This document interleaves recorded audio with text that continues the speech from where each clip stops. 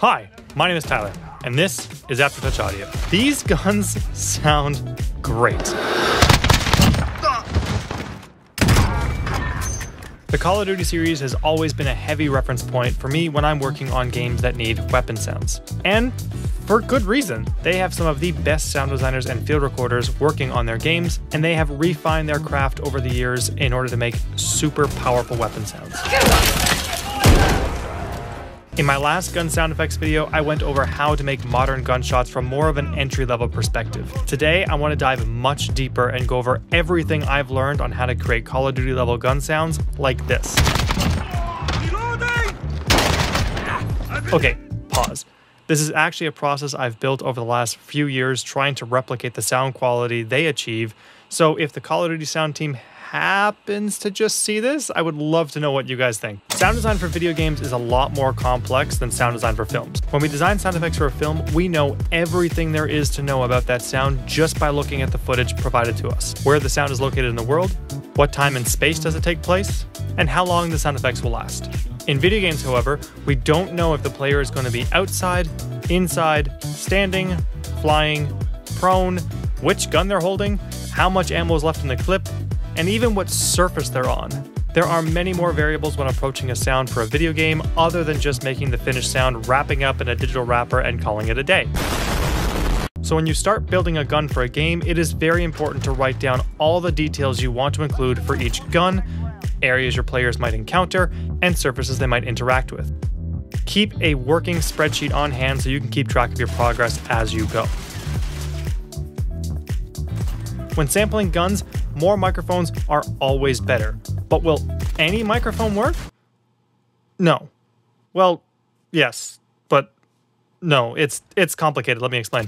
For microphones placed close to the firearm, it is important to select a microphone that can handle at least 145 dB. You will also need to keep the microphones behind the muzzle and not in front of the muzzle, as a blast wave can easily overpower the microphones. This feature is also a massive help. Now, when capturing gunfire, there are 4 primary elements that you need to capture: Foley, far distant perspectives, medium distant perspectives, and close perspectives. These distant microphones will not only be good for gun tails, but they'll also be fantastic samples to use as distant NPC layers. It is not uncommon to have dozens of microphones on site in order to capture multiple different perspectives of the weapons. Having some more special microphones with a higher SPL ratings like the DPAs or the COD-11s can be awesome tools to place on the guns themselves as they're firing to capture more mechanical elements. Now, there are a lot of samples you can collect from a gun recording session. Here's a quick list of some of the things that I think are super useful to have. Burst shots in varying lengths, an abundance of single shots, interior and exterior tails, and gun foley, which covers a large array of samples per gun. Here is a massive list of all the microphones that are used on set. Now, not everyone has access to tons of firearms, a treasure chest of microphones, or high-end recorders, so I have left some of my all-time favorite gun libraries in the description below. The Recordist has to be one of my all-time favorite producers when it comes to accurately capturing guns. Anything you get from him is gold, and I reference his work a lot in my own sound design. Now, let's look at what goes into making some weapons. Now that we have some samples, what do we need to create in order to get some COD-level gun sounds? For this video, I'll be omitting all of the reload sounds, additional Foley, and I'll just be focusing more on the shots themselves. So let's disassemble this gun and break it down into individual layers. Let's start with the mechanical layers. Trigger pulls are fantastic little elements to have inside your gun designs. When a gun is fired, a round is usually cycled through the weapon via a slider. Capturing the slider going back and forth is a super important element to have within your gun designs. Now for the gun firing. For rapid firing weapons, it is better to use a single shot sample rather than using a separate set of samples for burst and single shots. Doing things this way can give you more control over the speed at which your weapon is fired, and can give you even more controls over the shots themselves. In my experience from sampling instruments, 6 seems to be the lucky number of variations needed to not have that dreaded machine gun effect.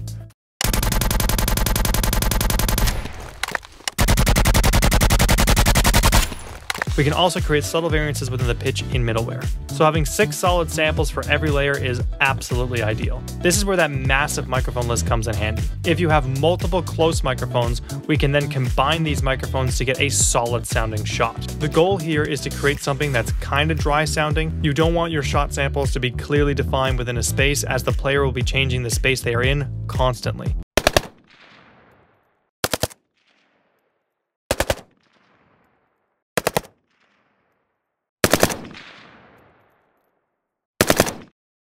Okay, now stop the tape. Do you think you're the only one that can be firing this weapon? Other players can also select this same weapon, and they won't always be right next to you. So grabbing some of your medium and far microphone perspectives will be super useful in not only creating that space between you and the other players, but having 2 different distances will also give your players better audio information about how far the enemies are from the player.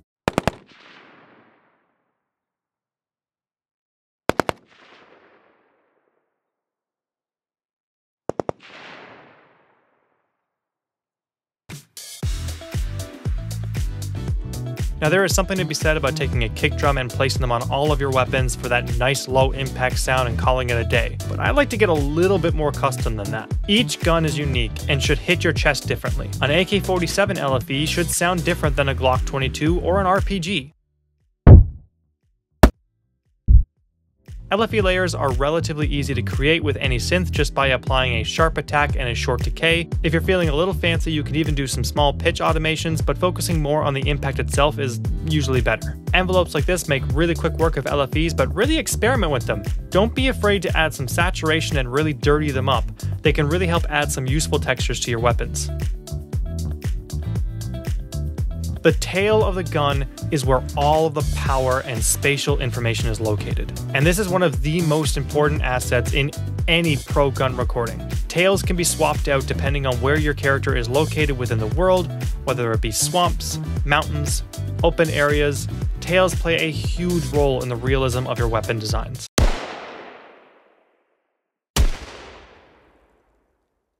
But exterior recordings are not the only types of recordings you'll need. You'll also need a variety of interior recordings.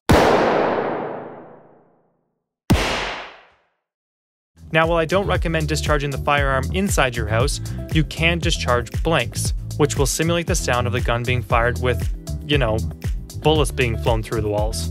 If you're going for realism, use the gun tails from the appropriate gun that you are firing for each gun. However, if you're looking for hyper-realism, don't be scared to go up a few calibers to get a bigger sounding tail. This goes without saying, but tails should be unique to each gun.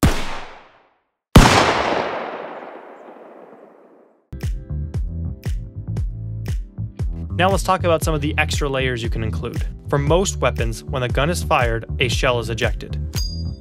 This can create a ting sound as the case collides with a gun and flies through the air. These are relatively easy to create actually. Just take 2 empty casings and throw the shells at one another in midair and record the impact that they make. Then layer that with a mechanical click and bingo, you have a shell eject sound. You can also get away with using coin flips or pitching down other shells to make them sound larger. A cool trick, if you have some time, head down to your local gun range and ask them for some empty shell casings. They are sure to have a bunch of them on hand. Or ask a friend next time they go out shooting to save you some of the empties. Knowing the types of surfaces that your characters will encounter play a massive role in multiple sound departments. But one of the biggest reasons is knowing which surfaces your bullets and magazines can fall on.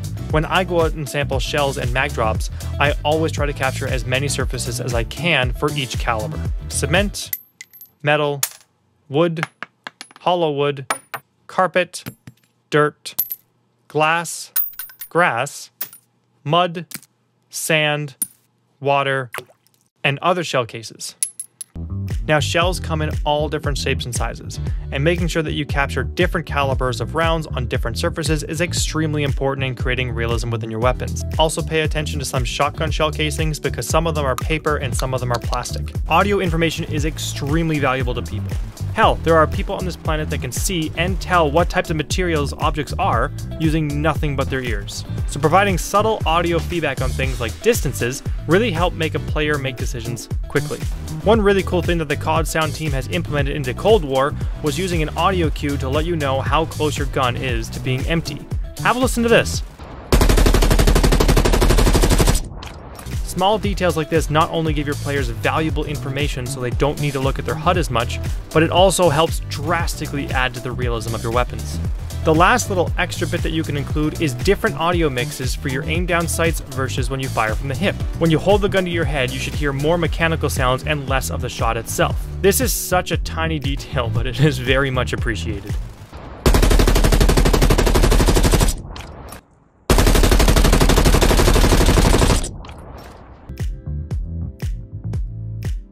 Compression on guns is your friend. Squashing down that transient with a fast attack and dialing in your release will really help bring out the extra characteristics within the gun without clipping your masters.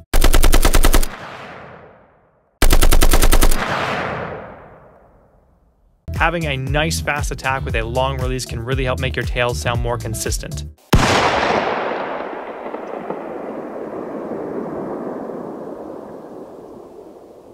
Now, one thing that compression does is absolutely destroys the dynamics, but it is necessary to bring out the quieter characteristics of louder sounds. Bringing back the dynamics using a transient shaper is a wonderful way of doing this. My all-time favorite transient shaper is by Kilohertz. It not only has a super useful interface, they also allow you to adjust the pump feature, which is a massive improvement over just boosting the attack of your samples. Now, I talk about Boom Library a lot on this channel as they have some absolutely amazing plugins. Enrage, Recenter, Enforcer are all fantastic tools when we are talking about designing weapons. But Enforcer is designed to add that extra low impact to your sounds and just makes things easy.